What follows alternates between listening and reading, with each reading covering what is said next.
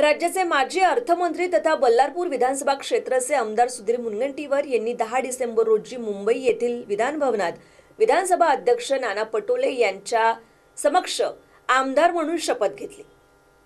आमदार सुधीर मुनगंटीवार यांच्या मुलीचा विवाह सोहळा 1 डिसेंबर रोजी नागपूर येथे संपन्न झाला। त्यामुळे ते सभागृहात शपथ घेऊ शकले नव्हते। त्यामुळे त्यांनी आज विधानसभा अध्यक्षांसमक्ष विधानसभा सदस्य म्हणून शपथ घेतली।